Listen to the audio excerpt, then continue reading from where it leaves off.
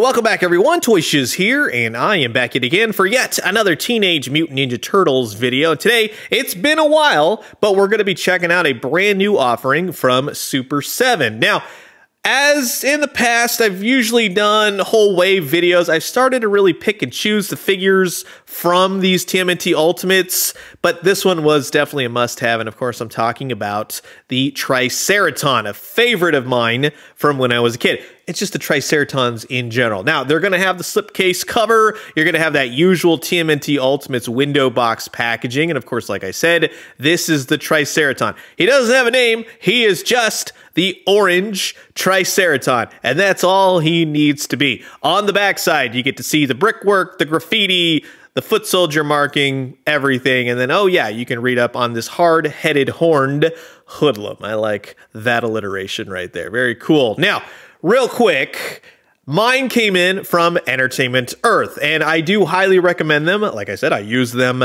myself. As of this video, the Triceraton looks to be a popular number. He is back ordered, but you can still pre-order him, and I'm sure that they will get more in stock. Usually when the new Super 7 Ultimates come in, they jet out and then they trickle back in eventually. They also have, and we'll be taking a look at this one as well, the Gorilla, which I'm really looking forward to because it's actually a new character that has never received an action figure before. No, it's not Sergeant Bananas, but we will have some TMNT Ultimates later on in this week to look at, as well as some NECA ones. Speaking of which, because the Triceraton is out, if Super 7 is not your TMNT go-to, and perhaps NECA Toys is, or any of the other 50,000 companies making TMNT figures, Entertainment Earth definitely has what you need. And they've implemented new shipping, which is $8 flat rate, or over 99 bucks, it's free shipping. And plus, as always, if you use my links down below and the item is in stock, which a lot of these new TMNT Ultimates are, you're going to get an automatic 10% off. So a happy shopping to you all. So definitely give Entertainment Earth a look-see. Highly recommend them. Use them myself. Guarantee you'll find something there that you like. But in the meantime, this is going to be an absolute blast. So sit back, relax, grab yourself a nice hot cup of coffee. Straight from Zan Ramon, we have the brand new Super 7 TMNT Ultimates, the Triceraton. And so now here's everything taken out of the packaging, and what is a very welcome sight is that it's a rather large action figure, and he has a rather large number of accessories, and for the price point, that's what I'm looking for. Like this big, huge, giant gun that is basically bringing the old accessories to life once again in true Super 7 at TMNT Ultimates fashion. I love the paint that they got going on here. Now, I've already attached the hand, just easier that way. It's easy to swap. That's what I likes to do. But the paint alone is superb. And yes, if you were wondering, Triceraton definitely holds his weapon beautifully. There's no trigger finger, so no trigger finger to contend with. It's just good old-fashioned Playmate Super 7 action. But like I said, the colors are amazing. As with his secondary weapon, which all the angles, all the sharp, jagged edges to it, and again, that beautiful paint job. That's very cool. I really like what they did here. And just like the other, yes, he holds this one as well. So again, it brings back all that old school Playmates Toys fun, and I particularly like the silver paint that they have chosen, especially for the armor on the hands. It's very reflective. So overall, things are looking really good for this figure. I'm stoked, and yes, as he can wield both blasters at once, that looks awesome, like he's in a shootout with the TMNT. Now, this particular accessory is very cool, but it's also very hindered, unfortunately. I like the idea of what they're going for, but not necessarily thinking it was executed rather well. Trying to get the straps buckled, they're kind of misshapen, unfortunately, the holes to the pegs, and it's a rather large accessory to the Triceraton's wrists. That's another thing. But what you may think of as a Nintendo DS right there, it actually opens up, and it's more of a Predator bomb kind of thing, which I totally dig it. It's got some cool colors to it. You could push all the buttons and slide it and destroy Arnold Schwarzenegger easy peasy. But like I said, putting it on his wrist, it looks good from afar, don't get me wrong. And yes, it's only going to be one wrist suitable, but the straps are too big. It doesn't exactly fit. So it's kind of a little bit too big for what we're going for this Triceraton. He also comes with 2 grenades, thermite, gas, maybe they explode, pizza pops out, who cares? But they have a nice silver to them along with a nice strip of purple paint. I totally dig that. Nice details to them. And yes, with the accompanying hands, Triceraton can hold both of them beautifully. Now, this is an interesting one to be sure. It's a dead rat. Can't say this one came with the original Triceraton, although there were some on his belt, but nice coloring, X's on the eyes, as macabre as that is. But yes, you can see that this Triceraton definitely hates rats, probably hates Splinter, but it's an odd accessory to be sure. He also comes with this, basically a laser sword that pops out of his wrist. Because of the shapes of his gauntlets, there's really only going to be one side that you can affix this to, but this works a whole heck of a lot better. It is still kind of cumbersome to clip them together. I do wish that the sword was removable. I think that that would have been kind of cool to do, but it is a clear plastic, and it overall just looks pretty gnarly, and I like when it's on his wrist. I think that that is very befitting of a Triceraton, and it looks really cool. Like I said, in holding the grenades, yes, you have grenade holding hands, rat holding hands, and all the paint looks pretty stellar. And that's an overall positive I want to give to this figure right off the bat. It's a welcome addition to have really nice paint on a Super 7 TMNT Ultimate. This right here, though, is one of my favorite accessories. It's a Xanramon, Triceraton, breathable. Let's say they can't really function on Earth's atmosphere, so they need their own atmosphere. And it's just really cool. So it's a mask. You got this little gadget right here. It's all silver. I do wish that was painted a little bit better so you could see the little blip, blip kind of marks. That would have been kind of cool. And you got the strap right here, of which you can just simply affix to the face of Triceraton oh so beautifully. And then the little doohickey clips on to his belt. So overall, that is pretty darn solid. I love that they included that. I love the clear plastic tube. It's a rubber type piece. That is very cool. That is thinking outside the box. That's what I want to see with TMNT Ultimates. With the actual figure, like I said, it's a giant, massive Triceraton, as a Triceraton figure should be.